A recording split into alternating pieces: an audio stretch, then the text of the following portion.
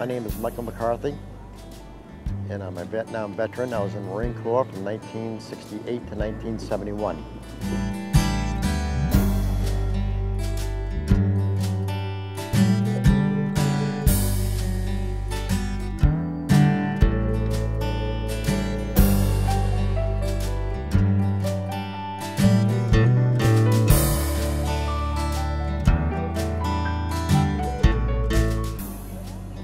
I enjoyed myself in the Marine Corps. I want to tell you that. That was one of the best times in my life. I was discharged from the Marine Corps. I come out. I went to work. I worked for Raytheon for a while, and then I just kind of bombed around doing little odds and end jobs. I got married. I have a daughter, Erin.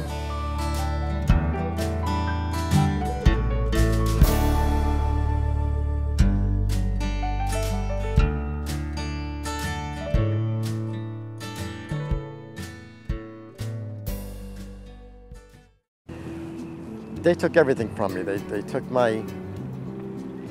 things out of the house. They took the bank accounts. They took my vehicle. No vehicle, no job, no job. I couldn't keep the house. I lost the house. I lost everything. A lot of self-pity went to that, and I started drinking. I will not lie to you. I did drink before, but nothing like I drank like that. It was constantly drinking.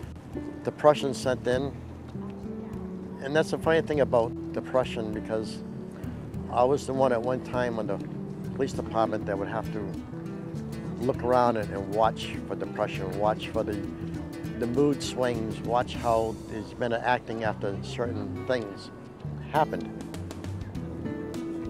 I couldn't see the depression in myself. I thought I was fine, I thought I was doing okay. Somewhere along the line, I crossed the line. I crossed the line from drinking to being an alcoholic. That's all that consumed me. I couldn't take care of myself. I couldn't take care of my life. Problems that I could take care of, I didn't.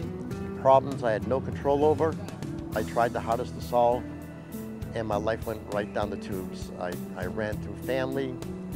I ran through friends. I had no one left.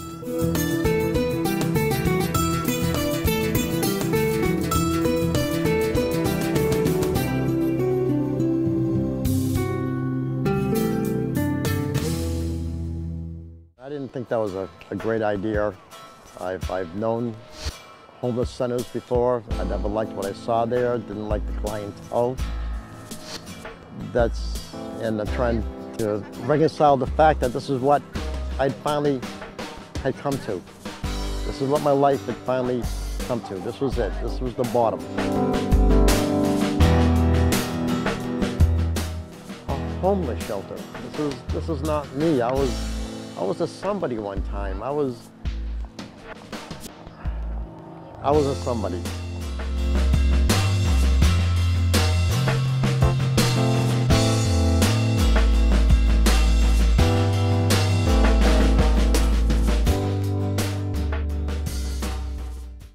This is probably my best buddy in the whole world.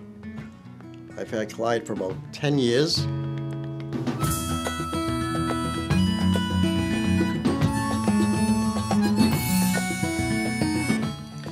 I was sick, and my daughter Erin brought me Clyde. She figures I needed some company to cheer me up, and I took a little liking to him, and he's been everywhere with me. And I want to tell you, Clyde actually, at one point not too long ago, a couple of years ago, saved my life. He truly did. I've grown very fond of Clyde. When you're living alone, you need someone to talk to, and I'm always talking to him. And this is going to be kind of hard to tell you this here, but I had taken a trip around the country. I think it was my last hurrah, and I took Clyde with me.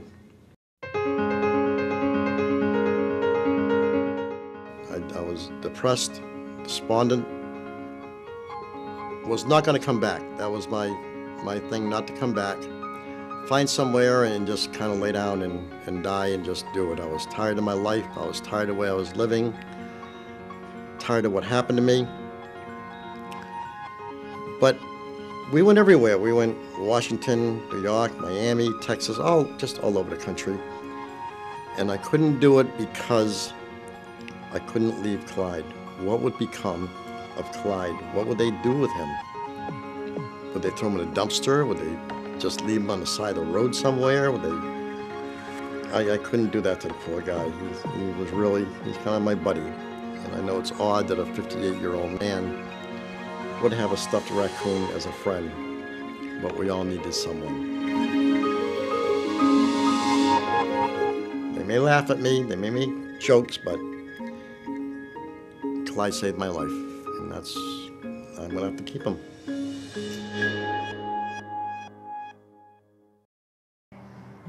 And as she was growing up, I always tell her that no matter what happens to you, come to me, that we can fix this problem. We can take care of it. There may be consequences, but we can take care of it. Do not handle this load alone. Now, she doesn't really know that I'm here. She knows I'm in Boston. She knows I'm safe. She knows I'm not drinking, and that makes her very happy. But I cannot tell her exactly where I am. I cannot tell her that I'm in a center, and I'm in a homeless center, because Erin would be here in a heartbeat saying, come on, Dad, pack your stuff up. We're out of here. We can fix this. Well, we can't fix this. I have to fix it.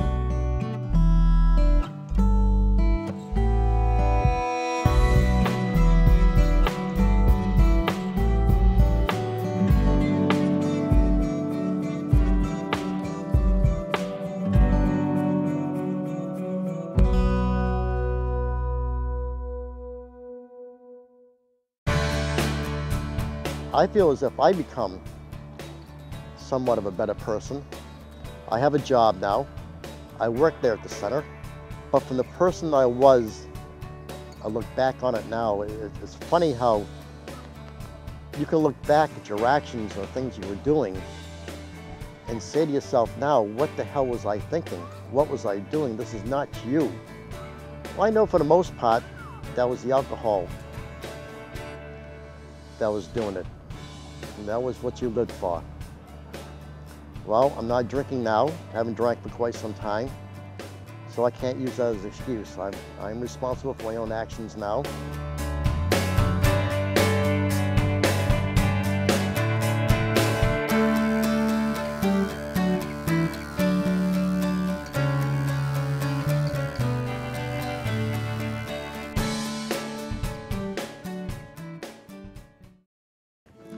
Clyde's gonna outlive me. Oh yes, Clyde's going nowhere. He's looking forward to leaving too. He hates living in that wall locker back there. It's dark all day. Now he's always complaining. No, he's going with me. He's in for the long haul. We're buds. We're going. Right, bud? Okay.